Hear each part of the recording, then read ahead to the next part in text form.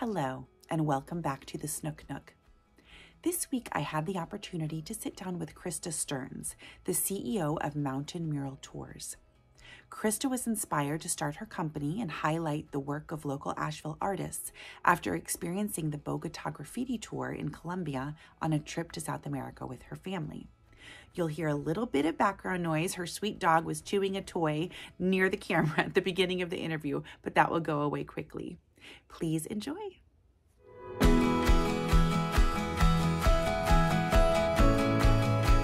And welcome back to the Snook Nook. I am Simone Snook, realtor with Unicorn Realty at Fathom, and I am here with Krista Stearns. She is the CEO of Mountain Mural Tours. Yay! Thank you so much for being with me today, Krista. Thanks for coming over. I'm really excited to talk with you. So first of all, tell me a little bit about where you're from originally and how you made your way to Asheville. Okay, well, I'm not a local, but I moved here in 1996. So I actually moved to Asheville before it was a tourist town. Mm-hmm. So I got to watch it, the sleepy little mountain town, turn into a booming tourist destination that sees 11.5 million visitors a year. So I got to watch it all transform. I mean, when I moved here, downtown was boarded up. Wow. So it was actually scary to go downtown. So I didn't go downtown. You know, it was really a different city. Wow. Yeah. Mm-hmm. Well, I feel like I know, not technically a local, but being here as long as you have, you get that cred. Right. Thanks. What gave you the idea to start Mountain Mural Tours, and tell me a little bit about your business? So that was kind of my inspiration for my business. Was I watched Asheville turn into this booming tourist town where our population basically triples every weekend, and I kind of saw how a lot of the longtime locals like me were reacting to this transition, and how we were getting kind of frustrated with it. Mm-hmm. And because it's, we didn't have a place to park downtown anymore. Mm-hmm. We had to wait in line for every restaurant, and it took a toll on the locals. And so I was like, okay, so if we're going to be a tourist town, this obviously is going to continue to be true for our community. How can we do healthy tourism that celebrates what is unique and vibrant about our city, and what the locals do to make it so colorful and to tell the story of our city and the legacy of our city? Tell me about some of the different tours that you do. So I've been getting out. So I started to get out and get to know all of the street artists in Asheville. And we have a lot of them. Most of them do live here. And kind of just to get to know their stories about how they got inspired to create public art. And the whole point of public art is that it's not something locked up in a gallery or museum. It's there for everyone to enjoy. And it's kind of there to start conversations with people. In fact, interestingly enough, since I started this business, and I've been only in operation since June, I have taken more locals than tourists. Really? Because the locals are like, I drive by this stuff every day and I don't know anything about it, and I want to know, because it kind of personalizes our neighborhoods. It kind of, it tells a lot of the history of Asheville. Artists incorporate a lot of history in their creations, and they tells the stories of Asheville. So it's funny because locals really want to know that, and it makes the conversation a lot more. I mean, they ask a lot of different questions than tourists ask me when we're doing the tour. They have a lot of different questions because they know more of the history of Asheville and the culture of Asheville. So how many tours do you do a week typically, or does it right vary? Now I'm usually doing 1 to 2 a week. Well, I do private tours, which I actually have a lot of those this month. It's great. I've been doing private tours for some of our retirement communities here in Asheville. I'm doing 3 for Deerfield Estates right now. And it's so fun because the older people kind of I don't know, they have a different joy from the experience, because I think they're really happy to get out and about. Yes. And they a lot of them aren't from Asheville, so they don't know Asheville that well. So they really enjoy learning about Asheville. Oh, that's so fun. And a lot of them are artists themselves, and so they love talking about art. I think it's just learning about the stories of the artists. It's really what they want to know.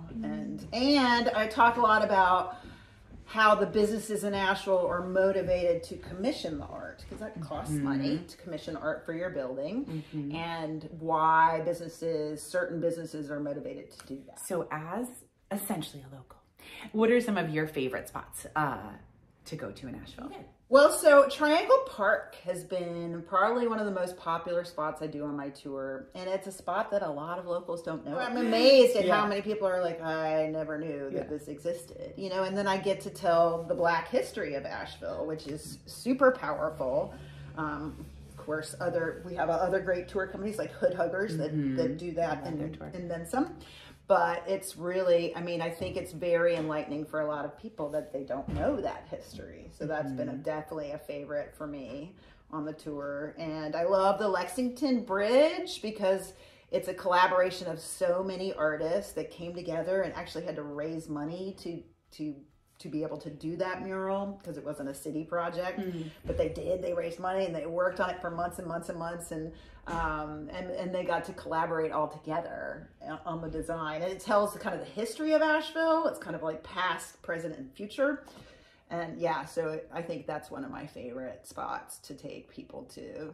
Definitely, yeah. Outside of the tours, what do you enjoy doing? Well, I'm raising 2 children here in Asheville. Yes, I have one in college and one in Asheville High. Oh, wow. Yeah, I'm a big outdoors person, so I took up mountain biking at age 50, and I love it. Right? That's awesome. Yeah. But I think the one thing that I forgot to highlight in this talk is the River Arts District, because I start all of my tours there, because the River Arts is the center of street art in Asheville, because the foundation worked so hard. They had to kind of battle it out with the city for them to allow them to create a street art gallery there. And that is like every artist connected to Asheville has a piece in the River Arts, which is so neat. I mean, it's so prolific. I mean, it's almost like, I think I might actually do a whole separate tour where I just do the foundation, because there's just so many artists there from Asheville and from other places, you know, which is really neat. I mean, it's so funny. So many people have said to me, like, nobody's done this before you. And I'm like, right? But then the whole mural phenomenon in Asheville has been more recent. It's been more like the last 10 years. So what inspired me to start the business was, so I had the West End Bakery for 15 years.